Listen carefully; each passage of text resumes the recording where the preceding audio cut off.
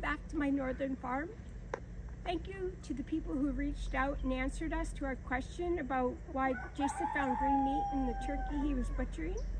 Apparently it's called green mussel disease, and it's common in chickens and turkeys who are raised for their meat.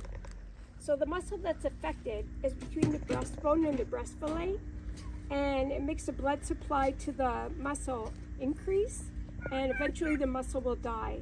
So that's why when Jason butchered that turkey, it appeared a gray-green color because the muscle was dead.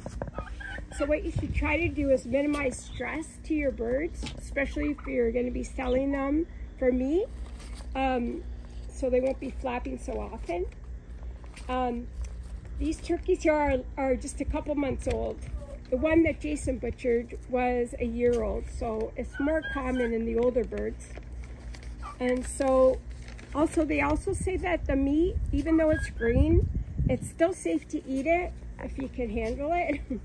But it's still safe. There's no evidence to prove that there's anything wrong with it. That the best thing you can do is try to minimize the stress to the birds to make them not flop as often. And the good thing is I part all my turkeys because I'm the only one that eats it, so I was able to see it. Where if I was cooking it for a family, you wouldn't find it until after it was cooked. Thank you for watching. See you in the next video.